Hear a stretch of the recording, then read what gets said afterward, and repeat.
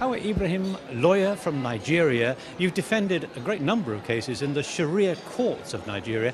How difficult is that? Because I think in the West we don't have a perception of how Sharia law works. The foundation of Islam is peace and justice and fairness.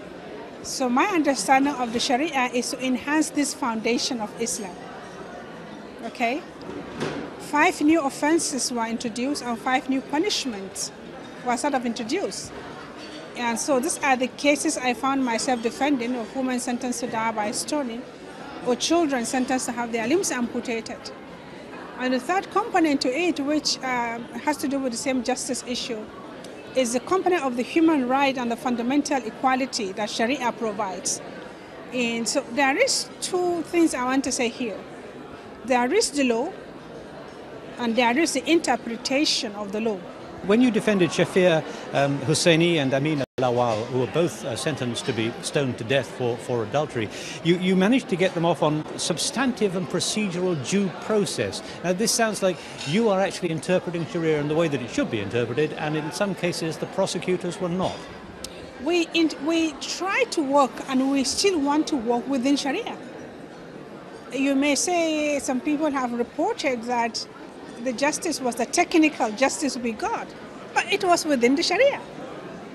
Now the theory where we started the sleeping embryo theory, which is one of the ground on which some of them got discharged and acquitted, it is Sharia. It is a school of thought.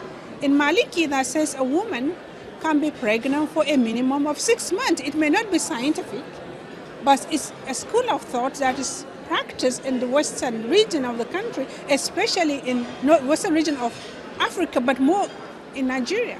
You mentioned that it's the interpretation where there is sometimes problems. With that interpretation, as it is interpreted in some of the, I think it's 12 states in Nigeria, isn't it, that apply Sharia to one extent or another, does it come down especially against poor people or women as against the rest of society? You know, there is that feeling. I have been part of 150 cases, 57 actually, and all my clients share 4 attributes. They are poor, they are powerless, they are voiceless, and they are illiterate. We have not seen so much of the application of Sharia outside those 4 confines.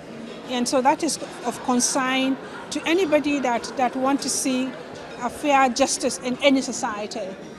Justice should not only be for a certain group of people and some people escape it. And so yes, you may be right that the interpretation of it seems to be tilted toward the powerless. It must be quite difficult to defend people because one assumes that in some places, I mean, obviously people support Sharia law because they are Muslims and presumably they want the Sharia law, but it must be hard to defend them, and you must come up sometimes against male opposition, shall we say. I think it's harder on the clients. When you are faced with a sentence of death by stoning, it's harder on you. For me, it is more a privilege, and I always have seen difficulties as opportunities. Yes, we have had issues where the man feels our mouth is too big and we want to take over some few things, but that is not true. It's that the women form 50% of our society. Come on. You want a sustainable development in any society? You need the women. You need to give them their fundamental basic right of freedom and equality and justice. You need to give them security. You need to allow them be. So we are not going outside any confine per se.